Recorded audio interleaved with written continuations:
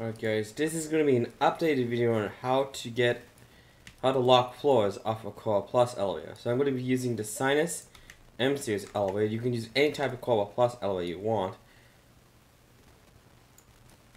First off, we go into the script,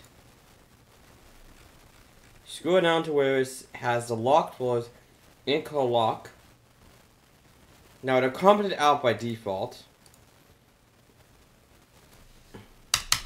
You're uncommitted, then lock the specific floors you want. So since this one here has more than 3 floors, you're gonna only make like 1 floor locked, which is 6. Now the call lock is similar, and I'll do a video on that later. Now you want to get a DDR proxy reader out. You can use any DDR proxy reader you want. You can even use the Paxton ones, but I will go with the Paxton ones later. First, let's do the regular DDR proxy readers, the 3-bottle ones. So choose whatever reader you want for this pack. I like to go with this type of reader because it is actually an IR proxy reader, the same one my opponent uses. So we gotta delete the rest.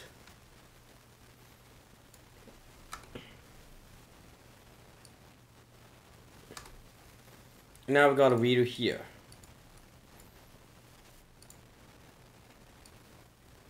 Now mom may look react weird when this happens, but you want to move this in the elevator and place it in the spot you want to place it.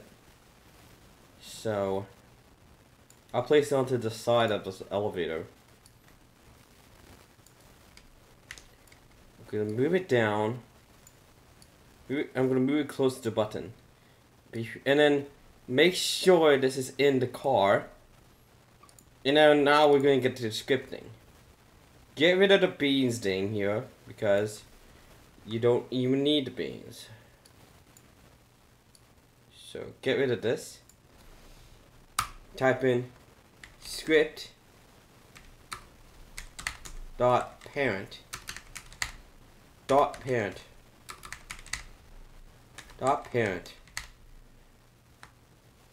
colon wait for child card reader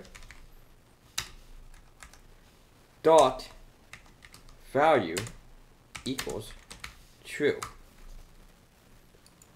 Now if you could type this if you want, but you can copy this and then copy here, except replace true with false.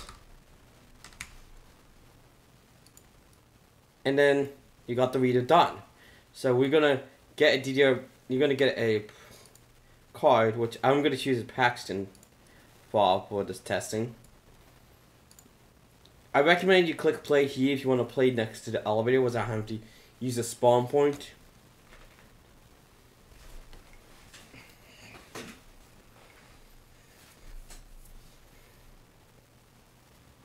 I'm going to wait until it loads in.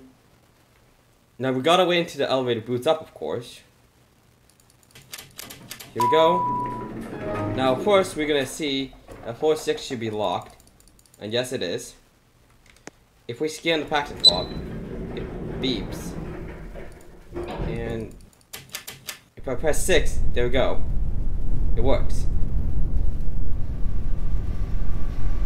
Now I'm actually going to do the call off one now since it's so easy to do. So let's stop. Let's get out of the game.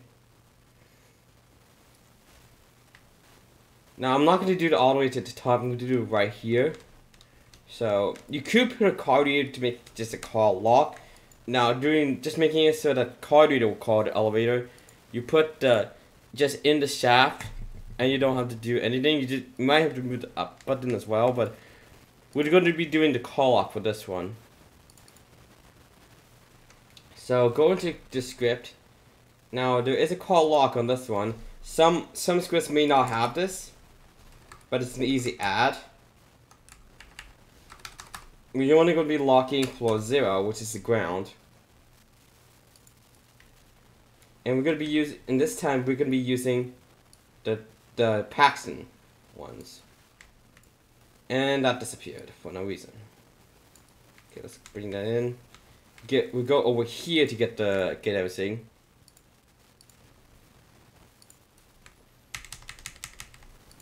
Get rid of it.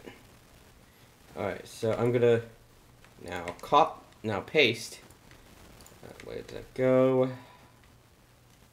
Oh, it's up here. Hey, how it doesn't teleport me. If you're wondering, yeah, I do have the old icons, so. And this might be a boring video, but who knows.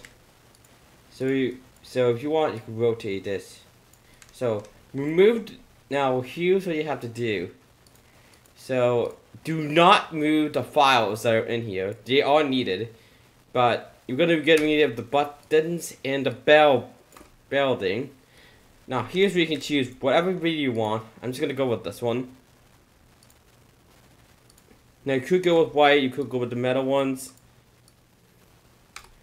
And then, now you have to have the cabinet in here, or else the whole system's not going to work.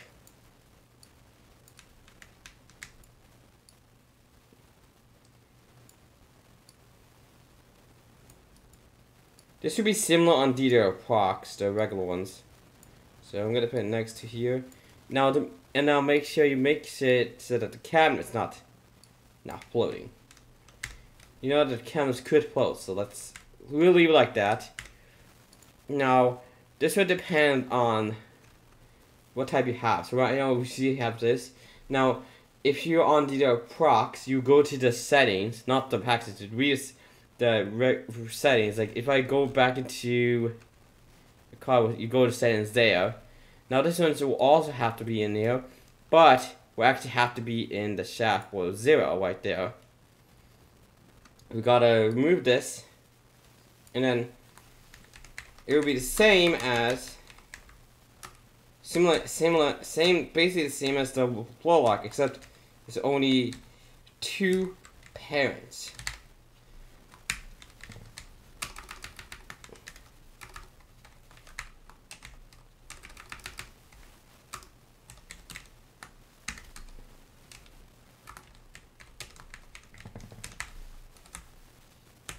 It's basically the same, except there's only for like 2 parents and not 3.